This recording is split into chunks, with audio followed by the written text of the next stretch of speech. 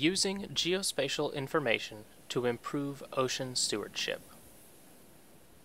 As population and economic activity continue to grow along California's 1,100 miles of coast and ocean, California needs a more thoughtful approach to using space, protecting valuable ecosystems, and resolving conflicts among different users.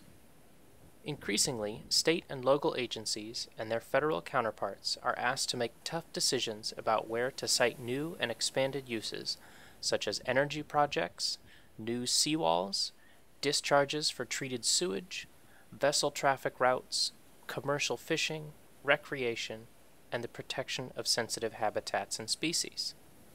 Pages and pages of scientific reports and paper maps aren't always the best way to understand these complex and urgent issues.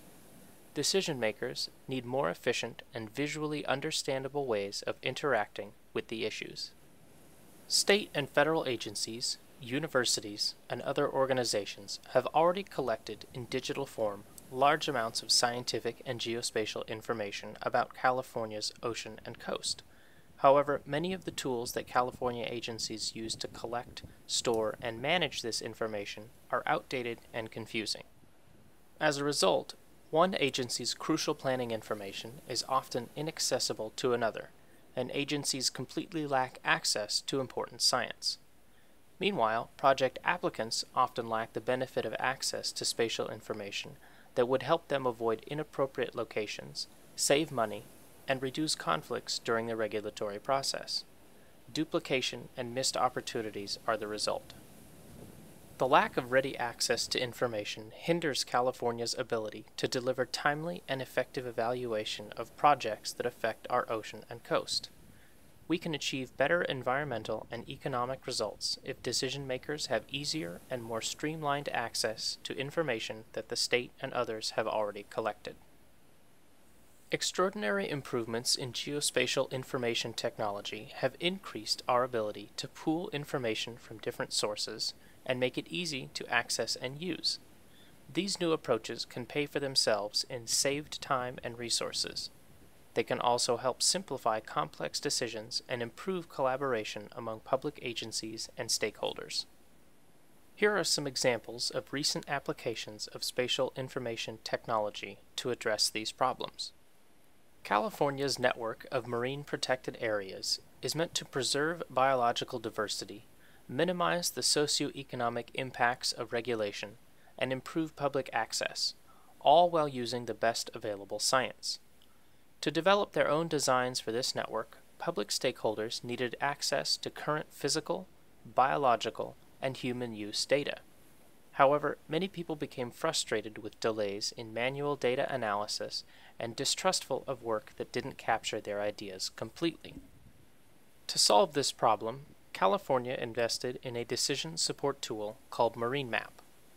MarineMap allowed MLPA stakeholders to draw proposals themselves, quickly run scientific and economic analysis, and provide real-time feedback to decision makers.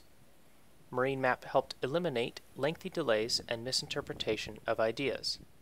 It also allowed stakeholders to work outside of meetings, from wherever they could access a computer and the internet. Another geospatial tool, developed by the State Water Resources Control Board and available on the internet, allows the public to view groundwater test results, well locations, and public health information. This tool uses Google Maps for an intuitive display. The information can also be downloaded to a spreadsheet for further analysis. The state has also used the Water Board's database on beach water quality to create a simple web-based tool called Safe to Swim. This tool allows users to view information about polluted water bodies through a simple point-and-click map interface combined with drop-down lists that provide access to detailed information. Each feature can be explored in greater detail. Before the Water Board developed this program, cities and counties collected water quality information in inconsistent ways and could not share data easily, even for the same geographic locations. Safe to Swim solves this information sharing problem. More importantly, it allows local agencies to analyze their data to determine whether to close a beach when water quality is bad, something many local agencies could not do efficiently before.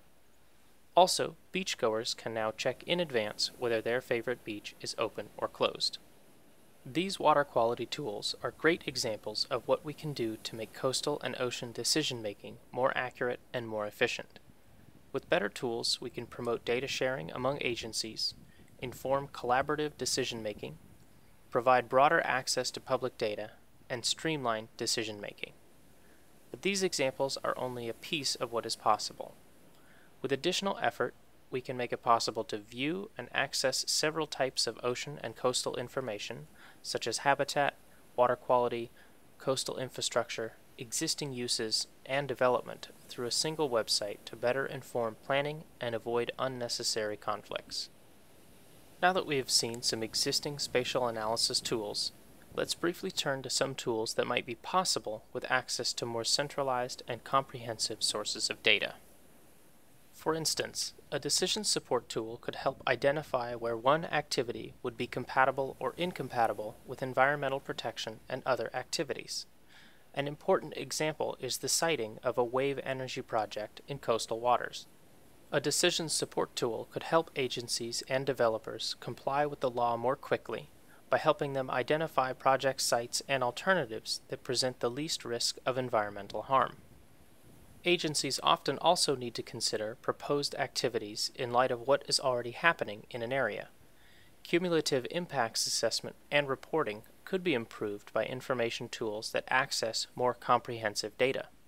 Finally, decision support tools could help decision makers understand the potential trade-offs among economic, social, and environmental values in more visual, explicit, and transparent ways.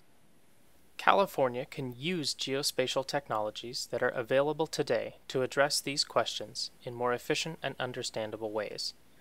Efforts to improve California's management and sharing of geospatial information can make it all possible. You can learn more about GIS from the following sources: